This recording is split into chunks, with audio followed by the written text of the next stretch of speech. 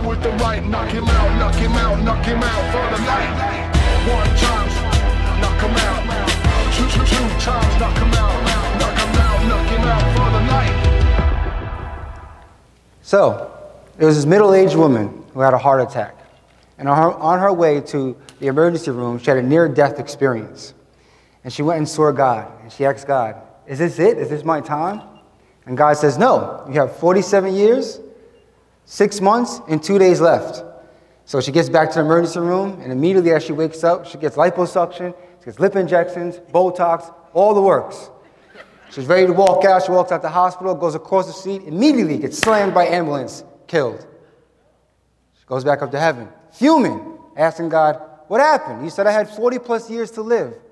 And God says to her, I didn't recognize you. And now there's two key things to take from that. One is time, and the second is identity. Why is it that once she realized that she had a certain amount of time to live, she immediately altered her identity? And that takes us to this question of what box? You know, everyone always talks about this box. Think outside the box. Is there a box? Is this box invisible? But I want to take the moment today to just reflect a little bit and go a little deep and to possibly maybe get you guys to admit that we do live in a box. And that box is the box of existence. And it's made up of two things, time and identity. And now time is nothing that we can really do about. You know, we can maybe live, eat, eat well and stay healthy, but there's nothing that we can really do about it. It's kind of already set. And the second thing is identity. And man, does that give us troubles, right?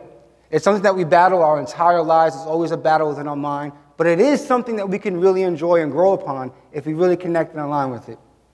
And it's something that is a voice that happens around 3 or 4 years old. I don't know if you guys can remember the first time you actually remember your voice in your head. And it's something that gets developed and formulated depending on our family, nature versus nurture. It could be a loving family. It could be through neglect. It could be through abuse. It could be through depression, anxiety, anger. All these different things that go on at an early age is what I believe starts to formulate this voice in our head and our identity. Now I'll take it back for me. I was born in 1986 in Joliet, Illinois. There's absolutely nothing in Joliet, Illinois except for a correctional facility, and I always ask my mother, what in the world were you doing there then? And she can never answer me. And from that moment up to about 4 years old is when I started to recognize this voice in my head. And at 4 years old, we would travel and go all the time to all these different hotels. I thought they were hotels, and I found out they were shelters. And we were meeting all these different people, and I was living all these different families, and I realized it was foster care. And at one moment, this one girl, an older girl, who used to always bully me, said to me, what are you? Are you black? Are you white? Are you Spanish? Who's your daddy? And it hit me. I didn't know any of those answers. I didn't know who I was. And I went back and asked my mom when I saw her again, and I said, who is my father? What am I? Am I white, black? And she really didn't have any answers. And at that moment, my identity was formed with confusion. And it stuck with me in my entire life up until recently. And now, everyone doesn't have the same story of their moment of identity. And the voice is not the same. But we each individually have experienced that voice depending on our situation. I was just talking to a very good friend of mine. He comes from LES. And his entire time growing up was this identity of coming from the projects, and it was violence. And, you know, we were able to handle this, and there was a street crew and a lot of just gang activity and getting involved with the drug scene. And he recently went back to LES and Avenue A, and he couldn't believe it. Because this entire identity that he formed in this building, he went up to the 14th floor, and guess what it was? It was now a waterfront condo. And nothing changed but the refrigerator and the color of the door. And he lost over 10 friends through this identity because of this project, this pride. And it doesn't just have to be in poverty. You know, this family's an influence. I have a friend of mine that was born in a very affluent family. And his whole entire life he battled with why he has this much money. And he would deal with it by indulging in short-term happiness and fulfilling his desires. And unfortunately, he succumbed to drug addiction. And these are the things that we battle now. Again, now everyone has a negative experience. There are a positive experience with our identity. And I really wanted to dive in and talk to people that have had positive experience, because you ever wonder why some people just really seem to get it. You know, they really seem to be able to think outside the box. They really seem to be able to get past all their hurdles in life and just always seem to have a base. And they told me, one person told me, It's because I have a foundation. I have a base. I really understand my values, and nobody can change my values. There's a quote by a man named Frederick Clayton that says, if we're not able to formulate our own opinions, we're subject to other people's opinions, thus making us slaves. And that's what I understood, is that my entire life I was always chasing somebody else's identity for myself because I was so confused. And I know that a lot of us still deal with this today. Around the age of 10 years old, I actually moved in with my aunt and uncle, and they were both pastors.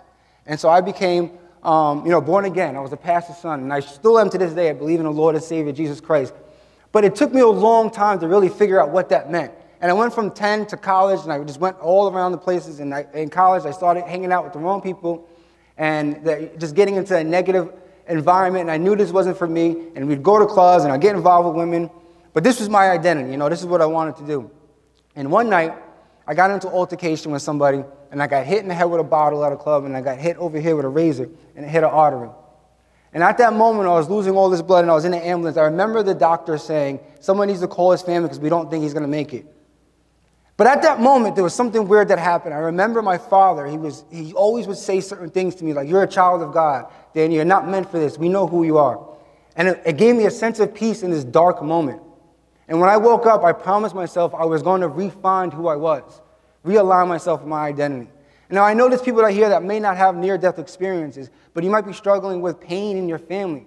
You might have a brother or a sister or a daughter or a father that's struggling with addiction, or you might be going through financial stress.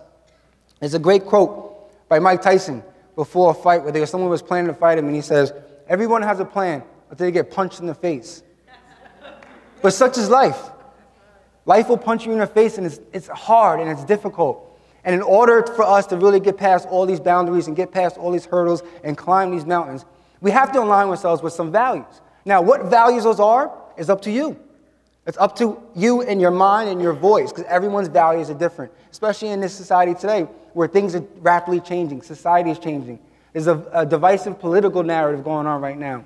In order for us to become unionized again and really come within uniformity, we have to respect other people's values and opinions. But in order to be able to do that, you still have to know what yours are. Once we get a base of our values, we're then able to now start thinking outside the box. And this is where beautiful things start to happen. Winston Churchill says that success is the ability to go from failure to failure without losing enthusiasm. And how can we really do that if every single time something comes that hits us or is dark or some type of hurdle, we lose enthusiasm, we lose our joy? Being aligned with yourself and now being able to think outside the box gives you a place to retreat that's safety. And so when we're thinking and we're trying to figure out solutions, and it doesn't just have to be in a job. It doesn't just have to be in an industry. It can be, how do I solve my family's problems that have been going on for 30 years? How do I solve problems within my community? How do I solve problems within my church? How do I solve problems with anything that you're going through on a daily basis? Or even, how do I really get to talk to myself again? How can I listen to the voices in my head and make sure that it's not depressing, it is not giving me anxiety, and I have joy? And this is all within the box of existence. We all have it. We all have a time, and we all have an identity, and it's a beautiful thing. And once we're able to actually start growing from that is when we can always have joy and peace. And that's my time, and that's the box of existence. The left with the right, knock him out, knock him out, knock him out for the night. One time, knock him out. Two times, knock him out, knock him out, knock him out for the night.